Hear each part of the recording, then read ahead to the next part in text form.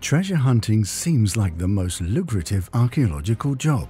This is why people love to watch Indiana Jones run away from boulders and pretend to be Nathan Drake or Lara Croft, jumping from great heights to find the hidden wealth of our ancestors. But unlike what pop culture depicts, archaeologists do not hunt these treasures for their monetary value. They seek them for what knowledge they might have to offer about the people they belong to in the past. Yet sometimes, no matter how expensive and lavish these treasures are, they might make historians scratch their heads to find logic about their existence. Welcome to Crunch. Today, we are crunching mysterious ancient artifacts that left archaeologists confused. Lavish curses. Modern Serbia came under Roman rule about the 1st century BC and stayed under Roman and later Byzantine rule until the Slavic invasions happened in the 6th century. Today, the archaeological site of Viminacium occupies a total of 450 hectares, or 1,100 acres, making it larger than the Roman city of Pompeii. At its peak, it is believed to house more than 40,000 people. It contains remains of temples, streets, gold, amphitheaters, palaces, hippodromes, Roman baths, and tombs. All of these ancient relics are priceless in the eyes of historians. It was hard to have fair justice back then, and people were highly supernatural. Hey, that sounds like the modern world we live in. But we digress. Curse tablets were one of the methods Romans and their colonies used back in the day to console themselves in case they wanted to bring harm to someone, especially if it was a case of vengeance and injustice. These curse tablets were written in Latin or Greek, mostly asking the deliverance from a god or a demon to befell their enemies. These curses were highly personal and vengeful, such as the one found in the ancient city of Amathus in Cyprus. The curse tablet was found in 2008 and bore the inscription, "May your genitals hurt when you make love." Even when Christianity began to spread in the Roman Empire, even Christ and the Holy Spirit were invoked through these cursed tablets. These flat, rectangular Roman tablets were inscribed commonly in lead and were cut from hammered or thinly cast sheets, which were then trimmed down. Amazingly though, the cursed tablets archaeologists unearthed at the Serbian historical site were not made of lead or stone, but of precious gold and silver. They were mostly written in Greek, but also contained another language that is lost to time and had magical symbols inscribed on them. What was this ancient language and what was the purpose of it is still a mystery for modern historians. The language appears to be Aramaic, but the script used is Greek. Whether the second language was used to connect to the gods, contact demons, or perhaps it was a message from otherworldly images, the reason is yet to be found.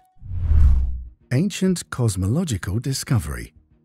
Very last month, a farmer in the Czech Republic unearthed something ornate on his beet farm, which was a surprise of a lifetime for him. The shocking object was covered in dirt, but well preserved, and if he had sold it, he would have made a fortune. And yet this honest man, who wishes to remain anonymous despite making perhaps the biggest archaeological discovery of his country in the year 2022, informed the archaeologists at the nearby Silesian Museum of Opava. This was no ordinary artifact. It was a 20-inch long, 56.5 grams heavy font of a leather belt. It was made from a thin alloy that could be torn, with a composition of more than 84% gold, less than 15% silver, and traces of other elements, such as copper and iron. Based on the style of the decoration, scientists estimated that the gold belt dates to the middle of the Late Bronze Age, around the 14th century BC. Artisans decorated the surface of this buckle with a series of 5 large concentric circles, surrounded by smaller concentric circles and an enclosed border decoration, giving it a cosmological design focused on solar circles. There is a lot yet to be discovered about the importance of art on the buckle and why the motive was important in that era, but it is clear that it is indeed important. Was it a warning, or was it a map concerning certain planets? It's yet to be discerned. The ancient goatman. A ram stands in the British Museum against the flowering shrub. It is made of startling gold, shell, and lapis lazuli, and stares back at observers. If it could speak, this goat would tell us what life was like in Ur, one of the very first cities of the human world. Ur was founded in 3800 BC and was one of the prominent cities of the Mesopotamian civilization. This goat effigy, which is now known as Ram in a Thicket, was found inside the royal cemetery of Ur and is thought to be from around 2500 BC. The royal cemetery is now colourfully known as the Great Death Pit, yet why the ram in a thicket was there is a huge mystery, not only for its purpose, but also for its significance in old Mesopotamian culture. In fact, the ram wasn't even alone, it came in a pair and was found acting as a support for a bowl. The treasure of Troy. No, we are not talking about Helen, the woman for whom Troy went to war with the Greeks. That story may or may not be true, but the Troy city was very real despite being dismissed in the past as a myth.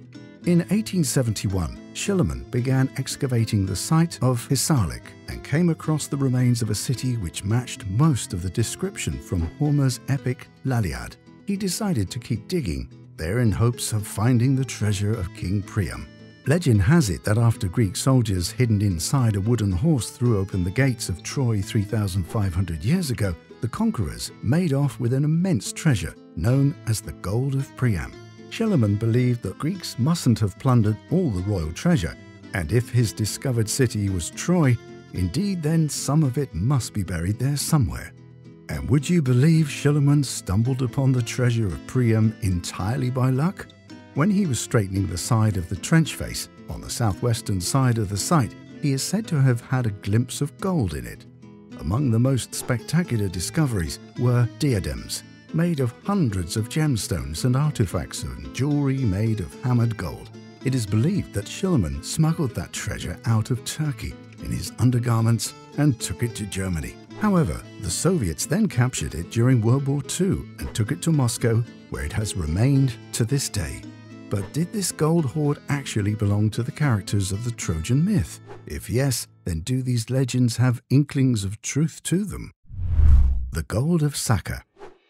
When we talk about nomadic people of antiquity, they are often pictured as hunters and gatherers who had next to nothing to their name.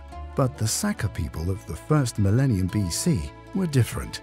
The horse lords of the Eurasian steppes considered their quadrupedal friends as their most precious possession, so one may not expect them to leave anything but horse bones and hides. Interestingly, Sakas had a taste for beautiful sceneries when choosing locations for their cemeteries, and one such cemetery at Eleki-Sazi has a shocking discovery to be made. In 2018, archaeologists were digging up the grave of a young Saka archer who was barely 18 when he passed, but appeared to be part of the elite of the nomadic tribe. Buried with his customary weapons, a bow, arrows and a dagger, he was heavily decorated with gold. A weighty spiral-shaped torque around his neck, the bronze dagger under his right hand was sheathed in an ornate gold scabbard, and stylized deer and other animals were picked out in gold granules that reflected their hunting traditions. These items also had inlays of turquoise, lapis lazuli and other stones. The archaeologists were lucky that the grave was sheltered from looters because of a structural collapse, unlike many other graves in the same cemetery devastatingly plundered over the ages. Also, with such looting, the knowledge was lost that could give us more insight into Sakas and how they would have accumulated their wealth, and why exactly gold was so imperative for them. Thanks for watching Crunch. If you enjoyed the video, please like and share. Tell us in the comments if you would like to see the second part of this video.